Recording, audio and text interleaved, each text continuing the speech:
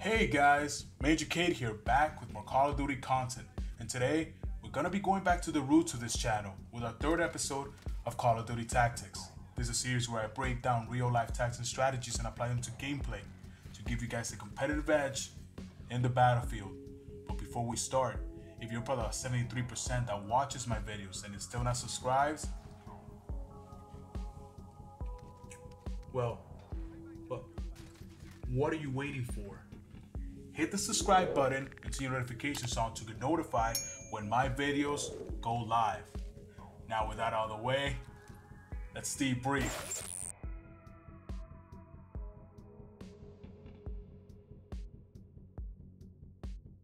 Following the shield with a push is a defensive tactic and a directly continuation of following the arrow with the sword. This tactic, it's also a direct counter to that. Just in case you missed that episode of Call of Duty Tactics, I'll have the link at the top right hand screen. However, if you're still here, a quick refresher. Following the arrow with the sword is an offensive maneuver where the arrow plays your opening move and the sword will be your overwhelming close quarter wet work. A perfect example of this would be when you're sniping from a rooftop. You deliver your surprise attack, down a player, maybe two, and immediately close the gap to finish off the enemy team before they get that res off. This tactic banks on pushing the enemy to the back pedal and then crushing them totally. Now, following the shield with a push banks on the back pedal as well. However, instead of you forcing the enemy into that bad position, you will be the one that is compromised. And this video aims to show you how to get out of it. This whole tactic works on deception and giving the enemy the illusion that they are in control or that they have the upper hand. When those odds are stacked against you and you're 1v2 or 3v4 or the enemy has a better position than you got nothing to lose. This tactic is about attacking first. I want you to know that this is one of the most effective ways to get out of shitty situations. Standing there, it's only going to make the problem worse. Now, there are three parts to this tactic. That is the ambush that is performed by the enemy team. Then, the recoup, or better yet, a half recoup. What I mean by this is that don't think you'll be able to get back into a full fighting position. You need to act fast. Pop one or two plates, reload if you have to, and you're back at it. You won't have time to pop 3 plates, reload, and rest your teammate. That's a fantasy. Next up is the third part to this tactic, and it needs to happen before the enemy follows up with their assault. Do this right, and you'll catch them by surprise. So now, let's run everything back so we're on the same page. Following the arrow with the sword is an opening attack, enemy goes on the back pedal, then you close the gap and eliminate them.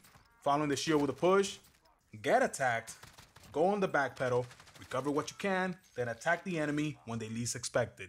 But like always, let's get into those case studies and show you boys and girls how this works in real time. Alright, first case study. I got a guy on the roof and their teammate just got out of the gulag. I'm playing duos by myself. Now this is an easy kill. Of course, the dude only had a pistol. Now I'm gonna recoup and pop the single plate that I lost. Meanwhile, I'm hearing his teammate drop down from the rooftop, so I know he's coming. However, I didn't expect him to be there so damn fast, putting me officially on the back pedal. Instead of me waiting for him to make his move, go on the offensive, launch that thermite. Notice how aggressive he is, how cocky he is. That's his downfall right there. Tricking the enemy into thinking that they have the upper hand is why this tactic is so damn effective. Moving on to case study number 2. Doing a contraband or calling in a loadout, it's always a situation where you're going to be put in a sitting duck position. So the fact that I get beamed here, it's no surprise to me. Quickly get behind cover and use a self-revive. I'm going to move positions as the one that I was previously in is obviously compromised. And I'm going to recoup what I can. This is one of those cases where I can get back into a full fighting position. But remember that time, it's not always going to be there. I'm clearing in the back pedal here. And this is a really bad spot. I have effectively backed myself into a corner where there's only one choke point and one exit.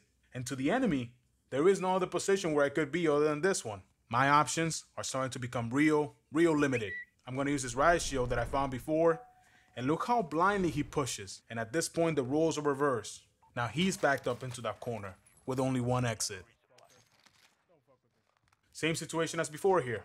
I'm backed into a corner and I hear an enemy stomping outside. And he gets me real good. I mean, one more shot and I would have been done. So now I'm going to recuperate what I can. Now on the other hand, if I stay here, this will mean an express pass straight to the gulag. So I need to weigh my options and formulate a plan. Oh, Here's where I got that riot shield. Slap that on so I can get aggressive. The enemy opens the door, sees that I have a riot shield. I'm gonna close the door because my plan is not finished. I want him to think that I'm trapped in here. And right before he gets aggressive, I'm gonna push first, launch a thermite, and boom, just watch him die slowly. Now this is the last one that I got for you guys. I'm chasing this bounty, I pop my dead silence, and I'm running up that staircase. Now I know that he's in the back room, but I still want to check the roof to make sure that if he's up there, he doesn't get away.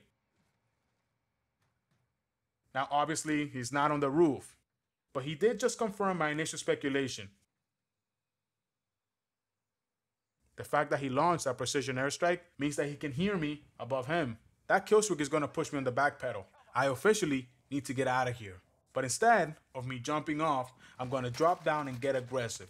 Use the sound from the kill streaks to hide my footsteps, and done. As for reversals on this tactic, there are none. It's very hard to rewire your brain to act with caution when, as far as you're concerned, you have the upper hand. In other words, it's extremely difficult to go against your ego. And this is why this tactic is so effective. It's damage control at its finest. Turning situations around is half of the battle in Warzone. So next time you find yourself in a bad situation, get aggressive. Even if your health is low, if you got no plates, if your teammate is down, just do it. You really have nothing to lose.